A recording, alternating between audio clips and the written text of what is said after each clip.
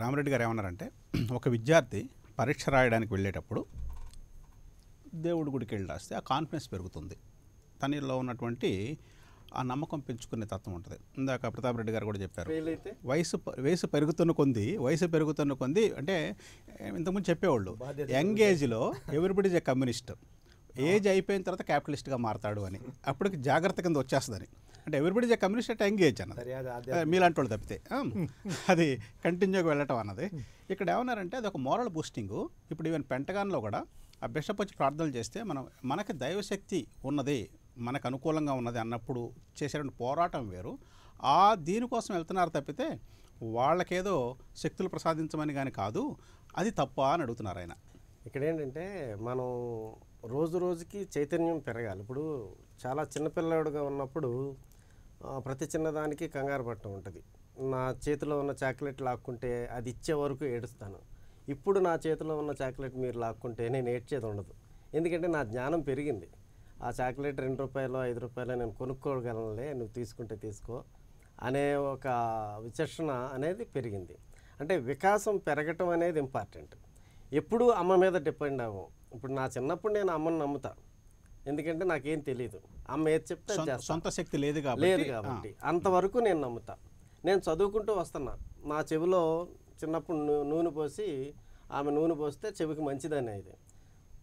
పెద్ద అయిన తర్వాత ఏంటి చెవిలో నొప్పి వస్తుందని ఏంటి డాక్టర్ దగ్గరికి వెళ్ళినప్పుడు ఈ చెవిలో ఏం పోస్తున్నావు అంటే అమ్మ నూనె పోసే అలవాటు ఉందండి, అది పోసుకుంటూ ఉంటాను, ప్రతి శనివారం తలస్నానం చేసిన తర్వాత పోసుకుంటూ ఉంటాను, ఆ ఇన్ఫెక్షనే నీకు ఎక్కువైంది, నువ్వు అది ఇంకా చెయ్యొద్దు అన్నాడు. అప్పుడు ఏం చెప్తాను అమ్మకి, నువ్వు ఆచార సాంప్రదాయాలుగా వచ్చిన విషయాన్ని నేను ఇది కాదమ్మా, సైన్స్ ఇలా చెప్తుంది, ఇది చేయకూడదు అని నేను అమ్మకి చెప్పే స్థాయికి వెళ్ళాల్సి వచ్చింది.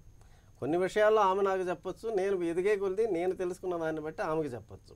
అందుకని విశ్వాసం అనే దాంట్లో ప్రతిసారి అదే విశ్వాసం ఉండదు. అందుకని పిల్లల్ని స్వేచ్ఛగా ఆలోచించనిచ్చి వాళ్ళు ప్రతిదాన్ని ప్రశ్నించుతూ ఇంకా నాలెడ్జ్ని పెంచుకుంటూ వాడు కాన్ఫిడెంట్గా ఎదగాలే. కానీ ప్రతి రాయికి ప్రతి చెట్టుకి మొక్కుకునే పరిస్థితి వస్తే అతను ఫెయిల్ అయితే ఏమవుతుంది, ఏంటి దేవుడు నేను ఇన్ని కొబ్బరికాయలు కొట్టానే, గుండు కొట్టించుకున్నానే, అయినా నాకేమీ చేయలేదని అనుకుంటాడా లేదా? అందుకని డిప్రెషన్లోకి వెళ్ళే పరిస్థితి కాదు. తన స్వశక్తి మీద ఈ రోజున మనం జగన్ని ఈ 10 సంవత్సరాల్లో ఆయనకి పెట్టిన ఇబ్బందులు మామూలు ఇబ్బందులు కాదు. ఏ కుర్రాడైనా మామూలుగా నేను ఒక ఉద్యోగస్తున్నయ్యండి, నన్ను జస్ట్ ఒక పక్కకి ట్రాన్స్ఫర్ చేస్తేనే విలవిల్లాడిపోతున్నాను. అలాంటిది అతన్ని టోటల్గా ఫైనాన్షియల్గా కట్టడి చేసి అతన్ని జైల్లో పెట్టి 16 నెలలు ఈ రోజుకి తేలకుండా చేసి ఇంకా ఆడుకుంటూ అతన్ని అంటే అంత ఇబ్బందులు ఉన్నా కూడా కుర్రాడైనా కూడా పాదయాత్ర చేసి జనాన్ని చైతన్యం చేసుకుంటూ తన వాగ్దానాలన్నీ చెప్పుకుంటూ పోయి గెలిచాడే. కానీ ఈ స్వరూపానంద కానీ ఇంకోళ్ళు కానీ చేసింది కాదు. అదేంటంటే స్వాంతన అనుకోవడం కంటే ఏంటంటే ఇప్పుడు పరిపూర్ణానంద స్వామి ఉన్నారు, స్వామీజీల గురించి మంచిగా మనం మాట్లాడుకున్నప్పుడు ఆయన ఏంటి తెలంగాణ అసెంబ్లీ ఎలక్షన్స్లో హిందువులారా మేల్కొనండి అని బ్యానర్ పెట్టుకుని ఊరేగారు. అంటే దానితో ఒక స్వామీజీ ఇలా ఎలక్షన్స్లో పాల్గొనటం కానీ, అలాగే స్వరూపానంద నేను చెప్తే గెలిచాడని చెప్పడం కానీ, నా కాళ్ళ మీద పడినందుకే కేసీఆర్ గెలిచాడని చెప్పుకోవడం కానీ, ఇదంతా కూడా నాన్ సెన్స్. ఇంకొకటి ఏంటంటే ఇది మనం స్వామీజీల గురించి చెప్పుకుంటున్నాం, ఇదే వ్యవహారం క్రిస్టియన్లలో కూడా డాక్టర్ కేఏ పాల్ ఆయన చెప్పేవన్నీ చాలా విషయాలు కరెక్ట్. మనకి ఒకసారి 42 లోక్సభ స్థానాల్లో తెలుగుదేశం దాని మిత్రపక్షాలు 41 గెలిచినాయి, ఒక్కటి మాత్రం నరసాపురం పార్లమెంటు కనుమూరు బాపిరాజు గారు గెలిచారు. ఈయన ఒక్కడ ఎలా గెలిచాడబ్బా ఇక్కడని ఎంక్వైరీ చేస్తే కేఏ పాల్ మూలంగా గెలిచారు అని చెప్పారు. కేఏ పాల్ని ఆయన ఎలాగైనా మీరు గెలిపించమని అడిగారు. అంటే అక్కడ జరిగింది ఏంటి, కేఏ పాల్ ప్రార్థనగా కాదది, కేఏ పాల్ ఇన్స్ట్రక్షన్స్ వెళ్ళిపోయినాయి మొత్తం. ఎందుకంటే నరసాపురం పార్లమెంటరీ నియోజకవర్గంలో క్రిస్టియన్ ఓట్ బ్యాంక్ చాలా పెద్దది, అలాగే అమలాపురం ఇటువంటి చోట్ల కేఏ పాల్ చెప్తే గెలవాల్సిందే, అలాంటి కంట్రోల్ ఉండేది. నిజంగానే జరిగింది అది. అందుకని స్వరూపానంద ఆయనకు కూడా ఓట్ బ్యాంకు ఇండైరెక్ట్గా చెప్పారా, అలాగే పరిపూర్ణానంద ఆయన కూడా అలాగే ఇన్ఫ్లుయెన్స్ చేస్తున్నారా? చిన్నజీయర్ స్వామి కూడా అలాగే ఇన్ఫ్లుయెన్స్ చేస్తున్నారా? ఇవన్నీ సీక్రెట్స్. అంటే ఇక్కడ ఇది టీవీరావు గారు చెప్పింది ఒక వ్యాలిడ్ పాయింట్ ఉందండి. ఇక్కడ ఏంటంటే ఒక స్వామీజీ దగ్గరికి పోయినప్పుడు, ఒక ఇఫ్తార్ విందుకు పోయినప్పుడు, లేకపోతే ఒక చర్చికి పోయినప్పుడు, the politician wants to project that he respects all religions అనుకోవాలా, లేకపోతే అన్ని రిలీజియన్ ఓట్లు పక్కకు పోకుండా తనకు రావడానికి ఇది ఒక మార్గంగా చూసాడు అనుకోవాలా భాస్కర్ గారు?